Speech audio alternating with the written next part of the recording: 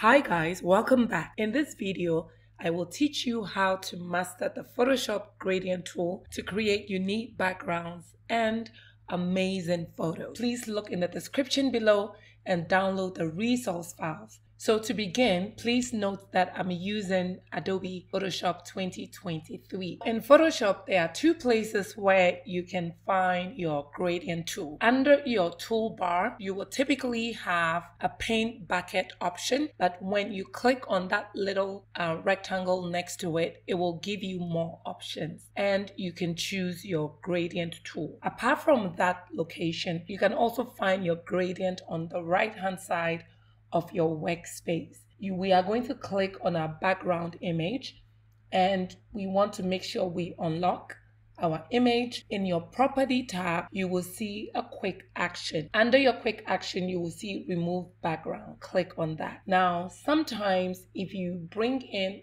an image and it is not a smart object, you will not see the remove background, but rather you will see another command that says convert to layers.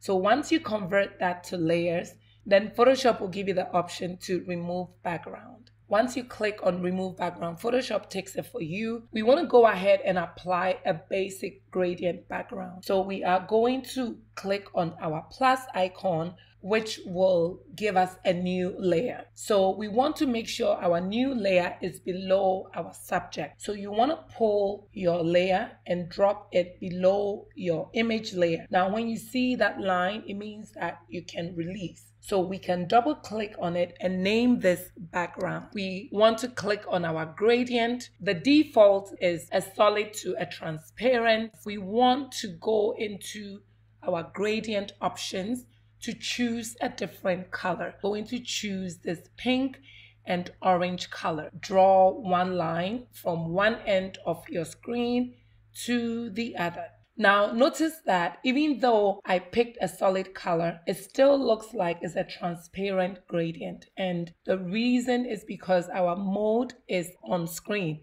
So we need to make sure that we set our mode to normal. We are going to go ahead and apply it again. If we want to change up our gradient, we can go ahead and choose another color, do the same thing. I want to show you a much faster way that you can apply your gradient to your background. So you can go up to your gradient options on your right hand side and you can choose any gradient option that you want. Now notice that in your layers panel, it gave you a new layer with that gradient. Now if I don't like that gradient option anymore, I can turn off the visibility and I get back my original gradient.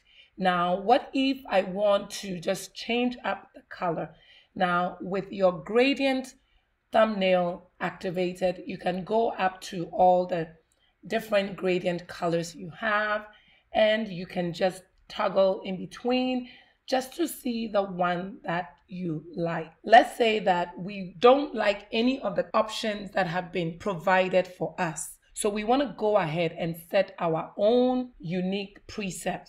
You want to double click on your gradient thumbnail. The gradient fill will be activated for you. You want to go ahead and click on your gradient. So let's say that all the options I see in the presets are not what I like. Click on your color stop and you can go ahead and choose a different color and you can click OK. And we are going to also change the end color and we're going to click OK. What if I want a three-tone? You can do that by holding down your options. It will make a duplicate and we can set that in the middle. We can go ahead and choose a different color. So if I want, let's say a pink in the middle like that. So let's say that I like this preset. It's unique and I don't have it in the default presets that Photoshop provides. So what you can do is you can go ahead and save it as a custom so you can always go back and use it. So I'm going to click on new and notice that it just added it right here. Now, can you rename it? Yes, I can go ahead and name it new preset and I can click OK. The other thing that you can do with the gradient is that you can change up your angle of the gradient. So as I move my angle, I create a whole different effect for the background. Now I can click on the reverse, so the color that was on top now shows on the bottom. I can also go ahead and increase my scale or decrease my scale. There are different styles. So currently we have it on linear. We can set it to radial, and you can also have the angle gradient as well as the reflective diamond.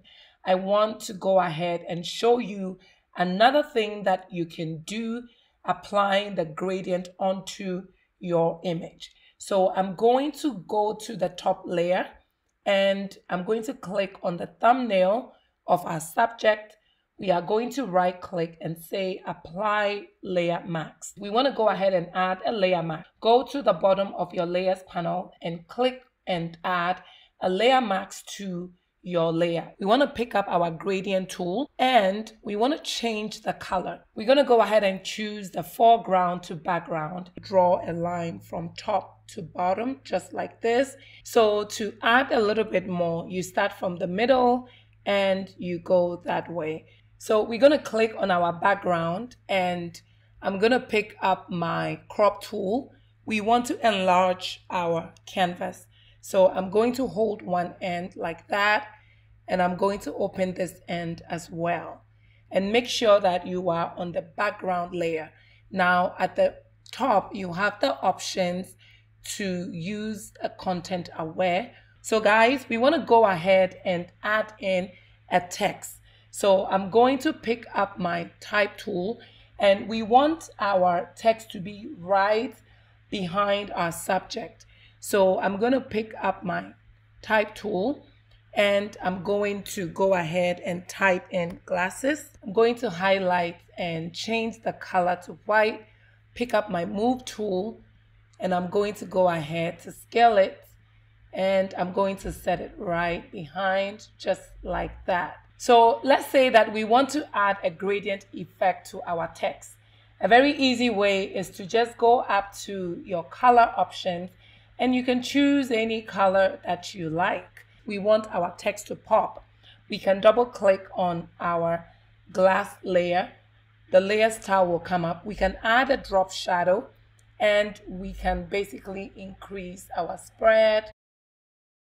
So guys, I want to show you how you can apply a gradient to your image to enhance it.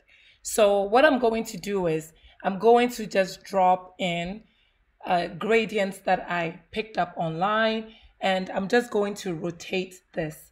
So we're just going to hold down our shift and we are going to rotate, double click to accept. Now we are going to set this at one corner of our image and we are going to pull this all the way down. Now we want to go ahead and change the blend mode and we are going to go ahead and set this to color. Now you can see this is the before and this is the after. You notice a dramatic change. We're going to pick up our brush tool and you want to make sure that your brush size is a little bit smaller. So you use your left or your right bracket depending on how big your brush is to make it either bigger or smaller. Now, we also want to make sure that our foreground color is black. Now, when we are working with layer masks, black hides, white reveals. Expose some portion of our subject just like that. So guys, you can see this is the before and this is the after. So you can quickly enhance your image. Now, the next image is the same thing. So I'm going to drag and drop this in and I'm going to set that right there, just like we did before. Double click and we want to change our blend mode to color. So once we've chosen the color, we can basically add a layer mask and we are going to increase our brush so we can basically reveal some portions of our subject. So the next thing I want to do to enhance this photo is I want to go under image, adjustment, brightness and contrast. I'm going to increase the contrast so I get a rich image and I'm going to click OK. This is the before. Now this is the after, a very dramatic look. So guys, this brings us to the end of this tutorial. I hope you enjoyed it. Please give this video a thumbs up, like, and if you're new, please subscribe, share this with your friends so that this video can reach many more people. Bye y'all.